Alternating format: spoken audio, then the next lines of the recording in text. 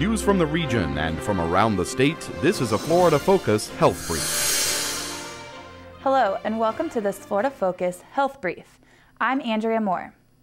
Add stroke to the list of severe health hazards that may be associated with smoking synthetic marijuana. Case studies by the University of South Florida health neurologists link smoking synthetic cannabis, known as spice, with strokes in healthy young adults. The team studied two siblings who experienced acute ischemic strokes soon after smoking the street drug spice.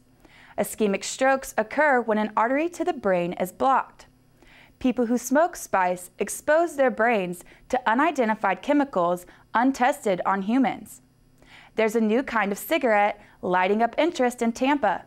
Smokers are turning to these e-cigarettes as a way of cutting out some of the harmful effects of smoking. 80% of them are smokers looking to switch over, just to get away from all the carcinogens, tars, all the bad stuff that's in cigarettes. I think it's really starting to catch on. People are starting to become more and more educated about them. There is still nicotine in the liquid, but users are not inhaling harmful tar and cancer-causing chemicals. Just in time to prevent holiday weight gain is a new program from the Florida Department of Health. Hillsborough County has added Get Into Fitness Today to their website.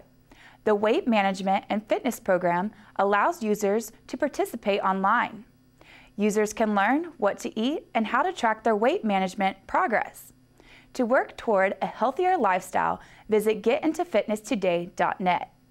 That's all we have for this Florida Focus Health Brief. Thanks for watching. Have a great evening.